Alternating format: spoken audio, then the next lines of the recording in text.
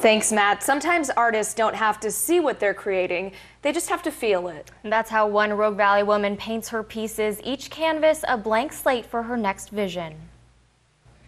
I've got my music on and my paintbrushes and my paints, and that's what I do.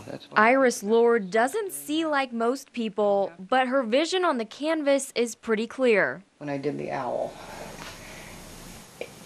I put the background in first, the dark color, and then I could actually sort of see where his eyes went and his beak, and it was just sort of there on the canvas. I can't really see it, you understand, I can't visualize it, but I get this sort of vague idea that it's really there. Art has been present in Iris's life since high school, but she didn't start painting until more recently. And really started doing it after I got really sick. You know, what am I going to do when I'm laying there in bed?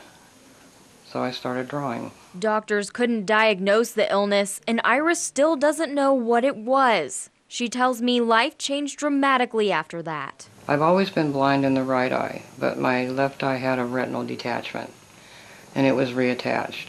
So my vision is 2200, and has been for years. Since 1972, to be exact. But that doesn't stop Iris from painting her vision. Some things actually show up for me.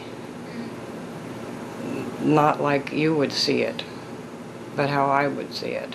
With the support of her husband, Robin, and her ever-present cat, Pixie, Iris says she's continuing one piece at a time, each project a part of who she is. It gives me something that I can do for me.